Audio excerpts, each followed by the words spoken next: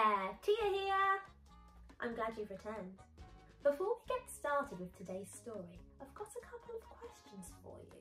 Are you ready? Have you ever seen a cat sitting on a mat? You have? Me too, me too. But have you ever seen a boy playing with a toy? You have? Me too! But this one's tricky. Have you ever seen a girl whose hair is made up of curls? You have? Have I? Hold on! My hair's all curly! Here's one I think you might not have seen then. Have you ever seen a poodle who likes to draw doodles? It's a funny one, isn't it? A poodle, that's a type of dog. And a doodle, well, that's when you draw lots of pictures. You haven't? Well, don't worry, because I'm going to make that come true.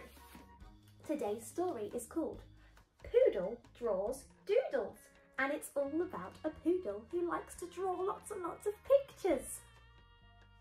Shall we read it? I think it's going to be a good one. Let's get reading. Poodle draws doodles. Poodle draws doodles of oodles of things, from cooks, books and beetles, to spoons, brooms and kings. She's having great fun sketching chickens and cows when she runs out of paper. Where can I draw now? She looks down at her path. I'll chalk here, she shouts. Then after I've finished, I'll wash it all out. I'll draw snakes eating cupcakes with ice cream on top. Poodle gets so excited, she forgets when to stop. She chalks stalks on Pug's bird bath and mice on his fruit. Poor Pug finds a mole on the sole of his boot. That's enough, He barks roughly. What a messy display. I'm sorry, says Poodle. I got carried away. Stop that thief, comes a shout. Save my painting, my dear. Poodle bounds into action. She's had an idea.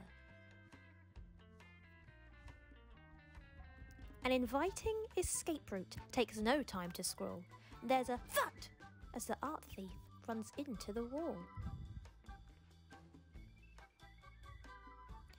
Thank you, Poodle, pants Goose as the crooks led away. Your doodles are good, they should be on display.